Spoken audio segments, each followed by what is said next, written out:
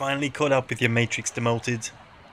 Digital theft, online breaches of privacy, and we followed the trail of toys you threw out of a pram. Your days in Rebel Outpost are numbered. But what's it gonna take to make you talk? Stop lying to us by saying that wakey wakey Joker is on a luxury yacht in the Bahamas from just a few crappy keychains. We know you'll talk soon, because just a couple of days in our bunker without your narcotics, you're gonna be putty in our hands.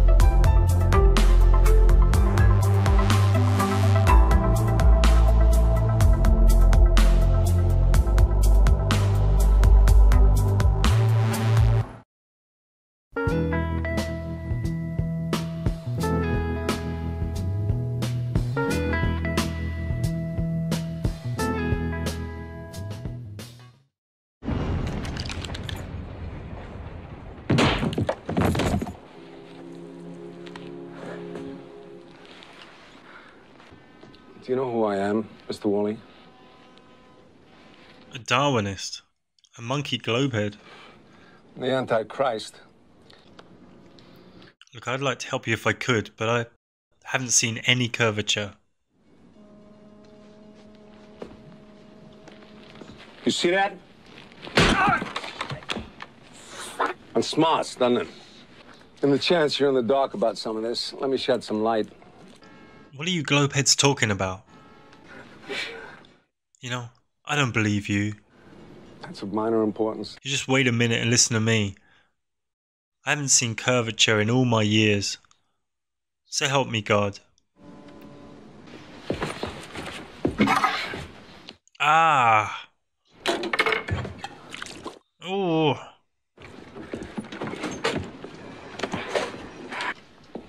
You know, great liars. Best. I learned the pantomime. Tell me, before I do some damage, you won't walk away from. You're a globehead, huh? Cecilia. You know, I read a lot, especially about flat earth, history, your ball earth train wreck. I find that shit fascinating. Here's a fact, I don't know if you know or not.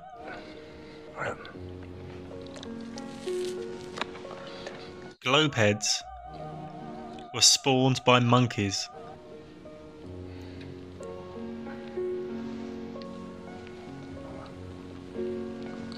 Come again? No, it's a fact. Globeheads had ape blood pumping around their hearts. If you don't believe me, you can look it up. Hundreds and hundreds of years ago, the flat earthers were everywhere. And the globeheads are monkeys. You see, way back then, apes did so much fucking with the globeheads, the flat became a curve. You know, it's amazing to me to think that to this day, hundreds of years later, that globeheads still carry that monkey gene. No, I'm quoting. It's history. It's written. It's a fact. It's written. I know this guy.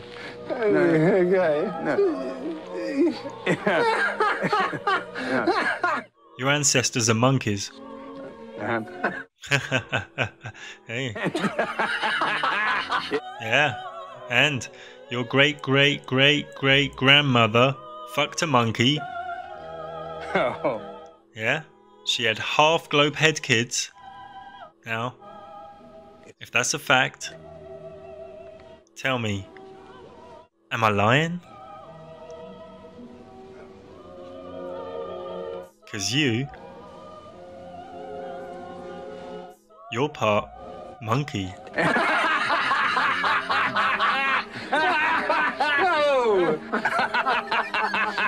Huh? Hey.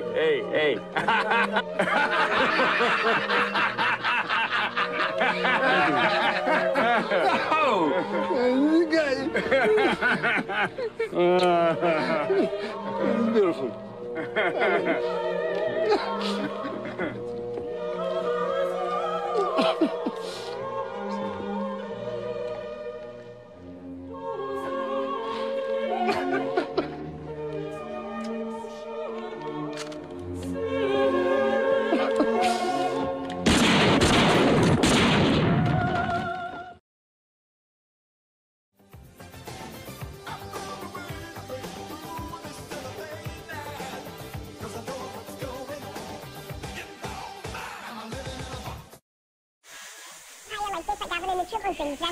I know, love, but you shouldn't be eating that much sugar anyway.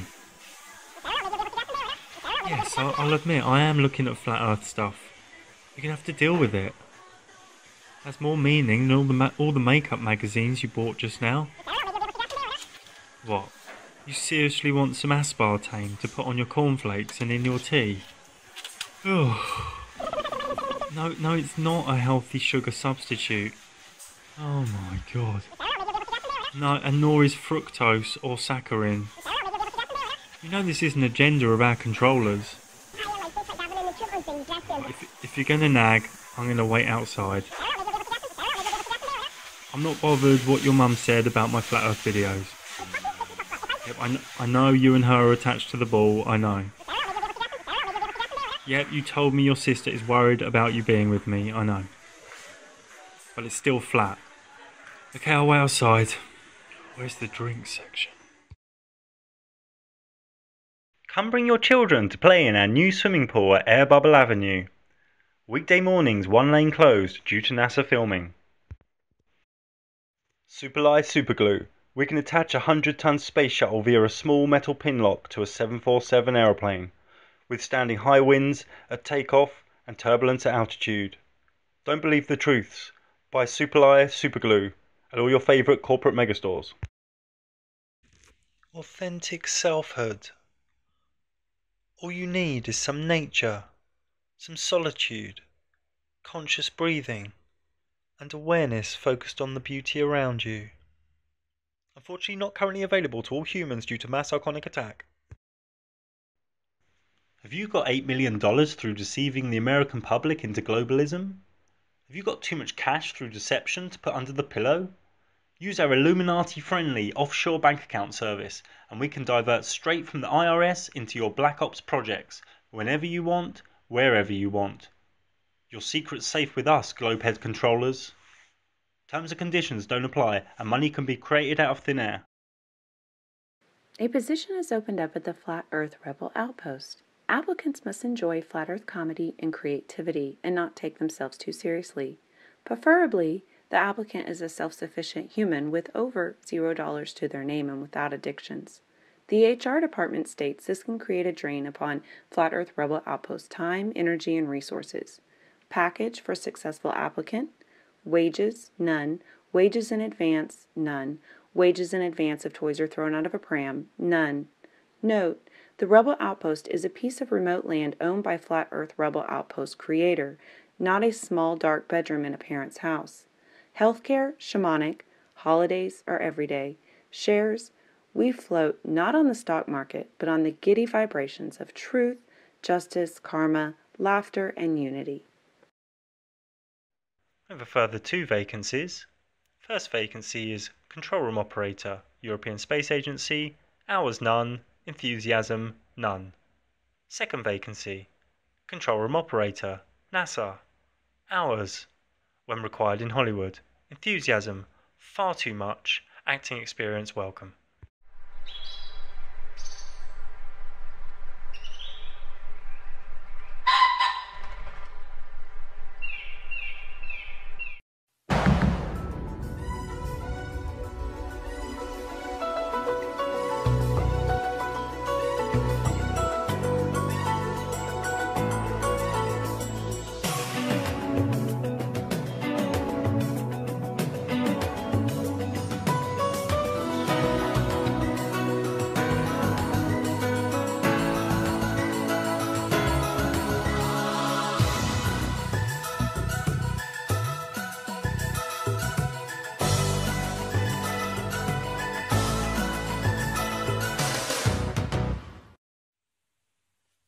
Monkey. You have to step up and help out at the flat earth... Go away, cat. Having a meeting. Okay, Monkey, you have to step up and help out at the Flat Earth Hospital now. I'm ready, Dr. Wakey.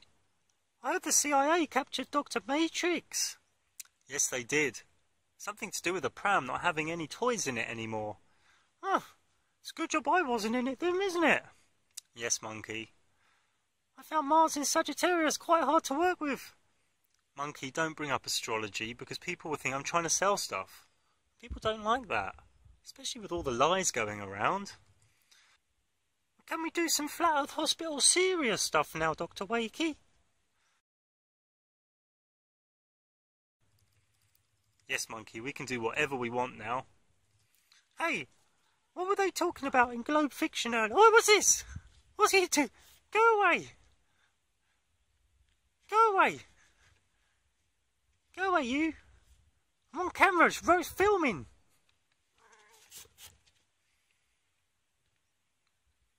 Hey, what were they talking about in Globe Fiction earlier? About monkeys having sex with globe heads? Ugh, that sounds disgusting. Don't concern yourself with these matters, Monkey. Stay away from television and toxic movies. They're not good for your energy. And they are there to lower your vibration. Let's go and see our real patient. Yay! At the Flat Earth Hospital, we also have some serious cases. This is James, which isn't his real name. He's a fully recovered globehead. James, how did you come across the Flat Earth theory and how did you heal from your globalism? Well, like most important information I stumbled across this on YouTube. Can't even remember what I was looking for, but I noticed in the sidebar there were some Flat Earth videos. Of course, I initially thought that... Crazy. Yeah. Well, my interest was piqued, so I had a quick look and flicked through one of the videos, and some interesting points were raised. So I watched the whole video, and the feeling was mind-blowing. It's like they've raised some serious points here that I cannot explain off the top of my head. Make no sense whatsoever. It took a few weeks to get 100% flat Earth, or was it like you felt something there and then? No.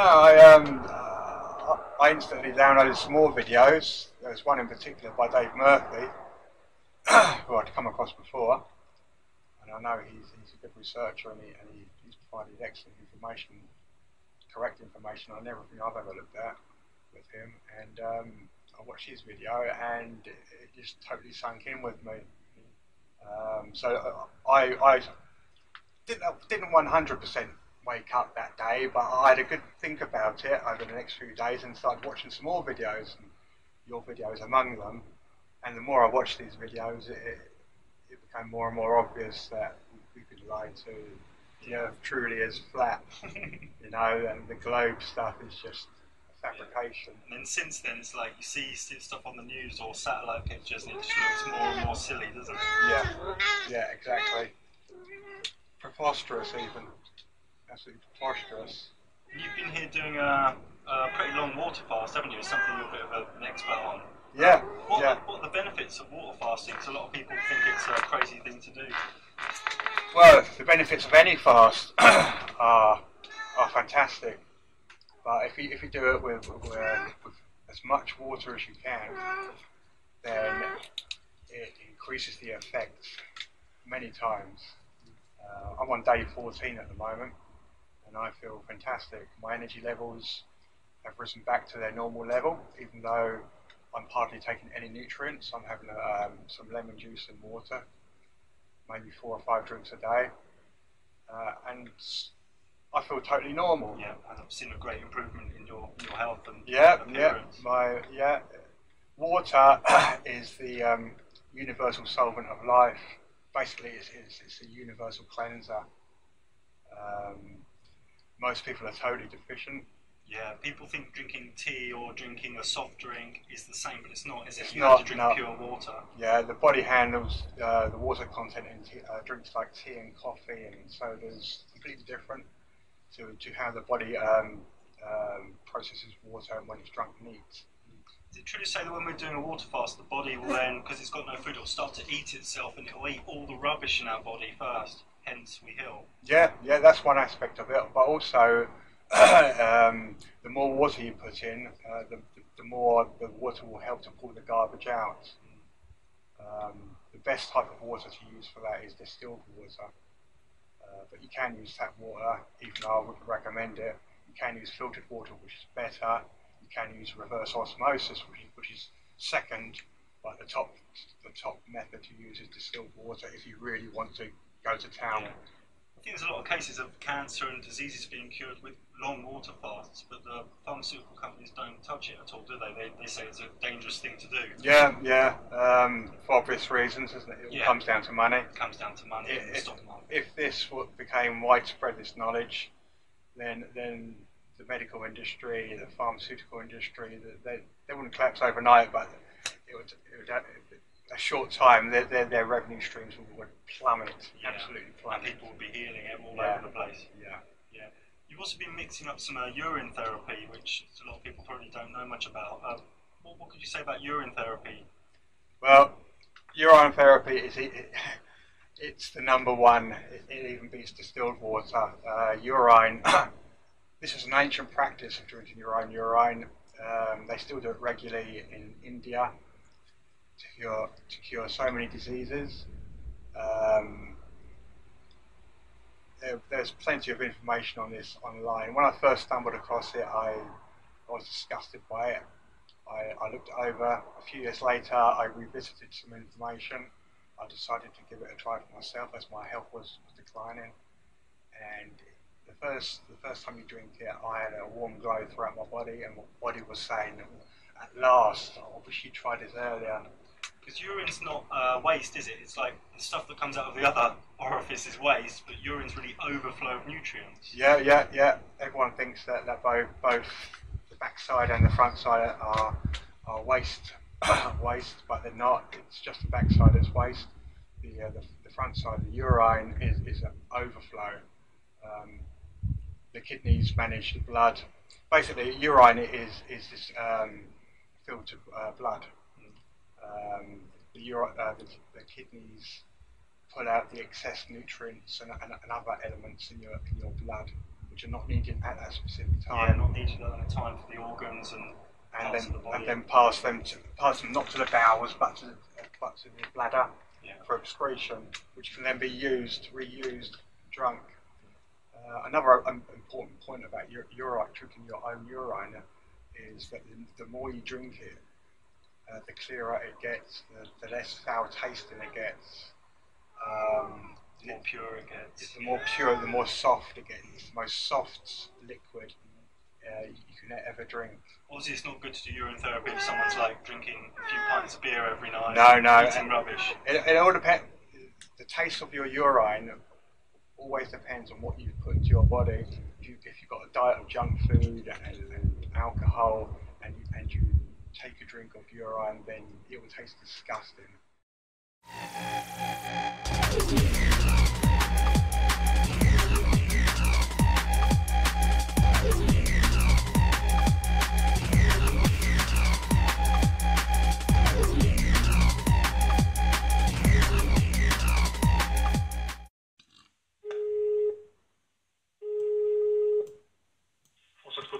Yes, it's William Wakey. Willie Awakey. Yes. And you are from? I work as a consultant between the UK Space Agency, some astrophysics departments, and some satellite companies in the UK. Okay. And what I'd like, Francois, just to ask you a few questions about the Sentinel-2 satellite. Just like 2 minutes. No problem. That's great. You were the project manager of the Sentinel-2 satellite program, I think, yes? Yes, I was. Oh, wow. I'm still is because it's a program of 4 spacecraft now. Wow, well done. That's amazing. Why is the gold foil on the outside of the satellite? What is that gold material? You mean what is the gold foil for? The gold foil, what is it for? It's obviously, it's not for sandwiches. It is to create the adequate thermal equilibrium balance between the environment and the equipment within the satellite.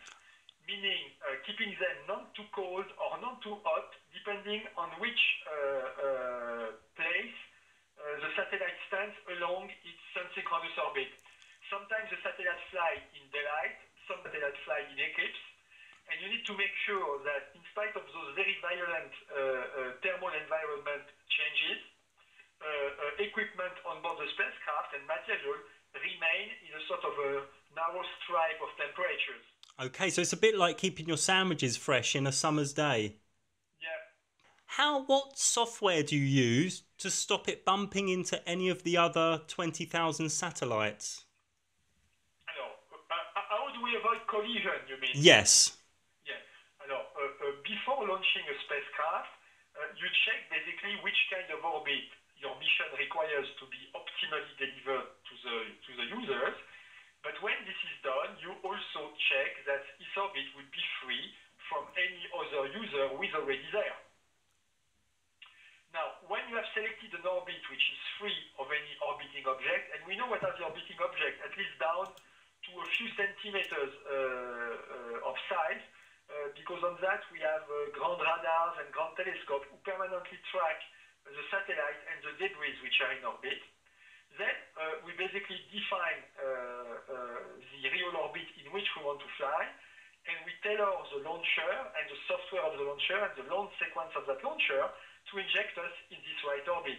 When you are in an orbit, you can keep it quite easily stable on that orbit because the behavior of the spacecraft from a flight dynamics point of view is quite predictable, and you have a propulsion system on board the spacecraft. We embark fuel, and with that fuel we can create some thrust in any direction, basically to apply in orbit plane maneuvers or out of orbit plane maneuvers, and then we can play on inclination and altitude, and then we can this way maintain the orbital behavior of the spacecraft exactly where it should remain. So you can drive it around collisions. Alors, if we contemplate the collision with a debris at a moment in time, if we predict that the probability of a collision with this debris number X in the database monitored by radars and telescopes is getting greater than a certain threshold, and of course we can discuss about what the threshold is, then we can maneuver the spacecraft up and down in order to avoid it. So you could, yeah, okay. And we do it. What I'm telling is not only a declaration of intent. Basically, the situation of debris in the sort of orbit we are flying for Earth observation, the so-called sun-synchronous orbit, leads to a debris avoidance maneuver once every 2 to 3 months. What you say? The satellites use thrusters in space. How the propulsion? How does that work in a vacuum? Doesn't the vacuum just suck all the fuel out? It's not a combustion that requires oxygen, of course. It's a fuel that we lead through piping and pressure to what we call a catalyst. And the catalyst is a chemical body that leads to a deintegration of the fuel into gases.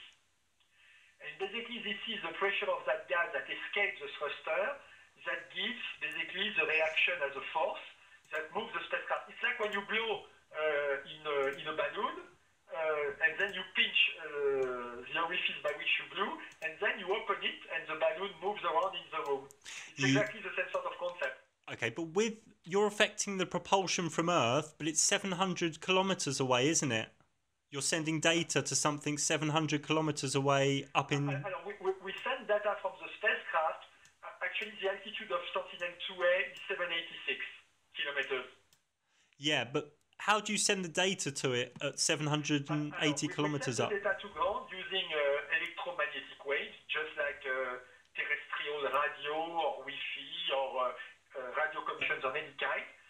We use basically electronic modulators to modulate the digital data, and then we amplify these modulated streams of data by very powerful amplifiers that can be either solid state, meaning using transistors, or that can be traveling wave tube amplifiers, which are other ways basically to amplify a radio signal to give the necessary power, such as even though it will fade out through its course down to the ground station, there is still enough signal-to-noise ratio to recover properly all the digital information without any disruption.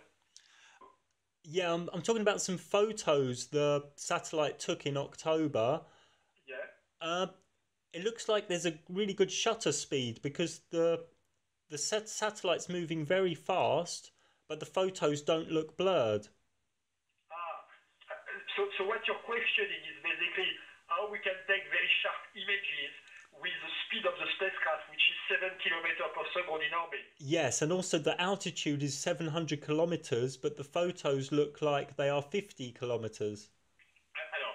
Okay, but Sentinel-2 has a very advanced instrument. The instrument of Sentinel-2 cost 100 million euros and took basically 5 years and a half to develop. So it's a camera, of course, but it's not the camera you buy from the shop. It's a special camera. It's a special camera. The instrument weighs 300 kilograms, and this instrument is capable, if you want, to take an image which is 300 kilometers wide at granules of 10 meters. And it does this along the capability to capture 13 different colors. So those three parameters are very important.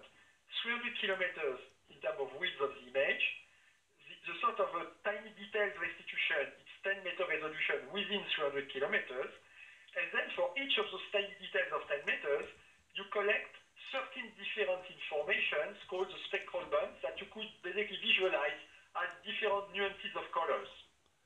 Okay, so this is why the images of Sentinel-2 look so beautiful, sharp, nice. Now, why it doesn't get blurred when the satellite flies? Because you don't need a lot of time to basically capture the photons from the ground with each of the detectors which are embarked within the satellite.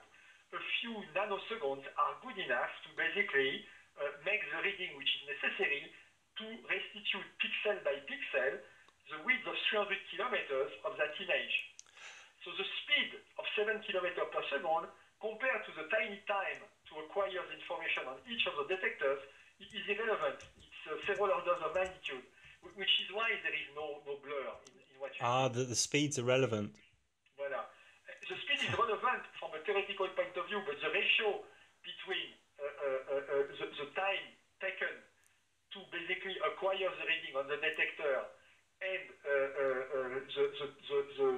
the time caused by the speed between two successive readings make basically the speed not fast enough to cause any blur. Okay, with these photos, there's no photo. The photos look very clear. You cannot see the blue layer of sky because above us is the blue layer, isn't there? It's like 20 kilometers thick. But the photos don't show the blue layer of sky, even though the satellite's above it. That's a very good remark, actually, that you saw that, or you didn't see that, in fact, to say it differently. In the 13 bands of Sentinel-2, we have 3 bands to make atmospheric corrections. Atmospheric corrections. We can decouple from the photo path, if you want, water vapor, cirruses, and what is the name of those small particles, aerosols. You can remove them.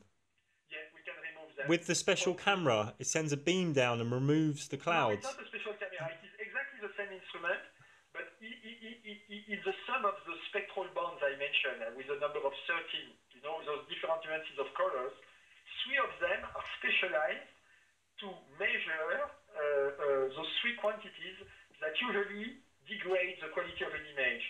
Cirruses, which are thin clouds, water vapor, in the atmosphere you have water vapor, the lower you get into the atmosphere, and aerosols, which are basically very small particles in suspension that can be anthropogenic pollution or natural pollution. You have aerosols generated by human beings' activities like cars, but you have as well volcano eruptions that release aerosols in the atmosphere. And this contributes, of course, to make very, very clear images. Okay. So it's a very special camera. Very special camera we cannot buy down here, isn't it? Unless you have 100 million euros to invest. $1 million camera. Wow. Yeah. So you cannot indeed buy it from Pixmania. Yeah. Yeah. Now, why you don't see any blue like the sky? First of all, because you look at the Earth, you don't look at the sky. So all the photos taken by Sentinel-2, if you want, are basically well within the surface offered from the Earth. But also realize that this camera takes images between specific wavelengths, and those wavelengths are within or included within 400 nanometers and 2.5 micrometers. Yeah. So this gives you as well the sort of spectrum where we take images. Of course, the spectrum of the human eye is part of the spectrum, but the spectrum of Sentinel-2 is much wider than what a human eye can see. So actually, when you look at beautiful images on the ESA website, you see only a tiny bit of what this instrument restitutes in terms of information, and the users are, of course, doing much more than looking at those images as we look at it with our eyes. With good processing, you can extract from those images information on vegetation, forest, crop, the nature of the crop, which sort of cereal is being grown, what is the water content in the cereal, what is the chlorophyll index for this crop production, and so on and so forth. I've just got one more question. This is more off the record. I was at a Masonic Masks party last weekend, and You were where? A Freemason party with some Freemason friends I have. One of them told me that space doesn't exist and it's all a lie. That's kind of strange, isn't it? When told you that space what? It doesn't exist. What doesn't exist? This Freemason at the Masks party told me that space doesn't exist and there's no satellites. Someone told you that space doesn't exist and there is no satellite? Yes. Why do you ask me those questions then? Just to see what you would say. Look, the proof that satellite exists is that I would challenge anyone on Earth to restitute the same photos as Sentinel-2 without launching anything in space. But couldn't they be done with high altitude drones? Alors, a drone can do as well good imaging of the Earth, of course, but a drone has to fly much lower on because a drone has to get the atmosphere pressure to get lifted like an airplane. Now, if you fly lower, of course, the width of your image may be much smaller. So when Sentinel-2 takes images of 300 kilometers wide, which means Sentinel-2 can take the image of the same zone basically every 3 days at mid-latitude range above Europe, a drone, you will need to have thousands of them, if not 10,000 of them, to give the same repetition. Now, a spacecraft like SU is also very, very accurately stabilized in pointing. A drone, I'm not sure it is stabilized sufficiently this time not to give the blur that you were afraid of before. And the space station, I mean, everyone knows that's not real, don't they? The International Space Station. That doesn't exist, does it? You mean the space station doesn't exist? There's no one on there, is there? That's definite. It's a bit funny you ask me those questions. Are you a journalist? I'm a sort of journalist sometimes. Look, I think you had even your current British astronaut, Mr. Pitt, isn't it? Yeah. So you don't believe he's standing up there? I was told he's a military asset, and he's not actually there. Look, it's a matter of belief, but my religion about space is that it is not a religion and it exists for real. But have you been there? No, I've not been there, but I've been talking actually to some astronauts who visited us from time to time. But they're all Freemasons. I've been supporting industrial development for payloads who are embarked regularly on board the space stations. I know people who are working with NASA and with the Canadian Space Agency on delivering modules to the station. But you've never seen them be delivered, have you? Sorry? You've never. The other day when they docked with the space station, they said, "Oh, we've lost video contact." Do you remember? You can create today a virtual world which could basically mimic anything which is delivered by through sensors, through instruments, the space station itself. But the matter is we have a lot of contracts, a lot of people who work, a lot of people we meet, and we attend the launches of those things from the launch site. So we know it happens for real. Things get launched, but we also know when there is a failure, how much it costs, and how much our customers, being political or being private, are disappointed of having basically sunk their money. So from that point of view, I think this economic reaction proves that they exist. Well, there's a lot of money. Deliver, you create a lot of damage around you. If there would be virtual creation, there would not be such a reaction. But no one's ever seen anything actually go into space. We're taking people's words for it, aren't we? Astronauts. I mean, an astronaut that returns to Earth can speak about what he experienced up there. But maybe he's a military asset, or he's a part of the Freemason secret society. Maybe. Look, I'm absolutely not convinced about this sort of belief, but anyone is allowed to believe what he wants. Sure. One thing I would say is no satellites have taken a video of the Earth spinning. Sorry? No satellite has ever taken a video of the Earth spinning. That's kind of strange, isn't it?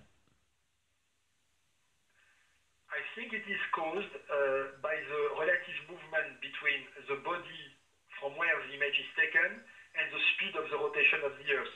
But I think a geostationary satellite cannot do it because it turns exactly at the same speed of the Earth. And a geostationary satellite should be basically an element from where you should, as you say rightly, see the Earth rotating. But the problem is the geostationary satellites are located at 36,000 kilometers on the equator and are basically conceived to turn exactly at the same speed of the Earth to remain always on the same position with respect to the Earth. Yeah. Do you believe that they went to the moon in the 60s, Francois? Oh yes, of course. There's a lot of evidence to suggest this was filmed in Hollywood. Look, I don't know what this evidence is, but I'm working in space since nearly 30 years. But you haven't been working in space. You've been working here. Sorry? You haven't been working in space. You've been working here.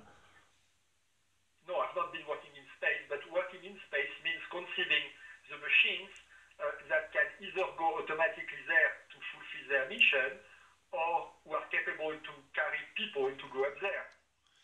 But then maybe there's a military layer that cuts you off from what's really happening. Of course, you can always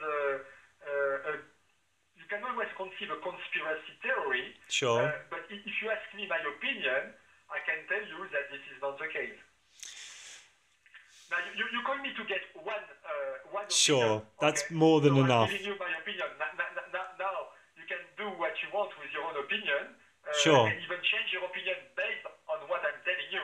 But if you don't want to change your opinion, it's your decision. Sure. Anyway, thank you for your time, Francois. I really appreciate it. Okay, you're welcome. Have a good evening. Thank you. Goodbye. Until the kingdom comes, or until the race is won.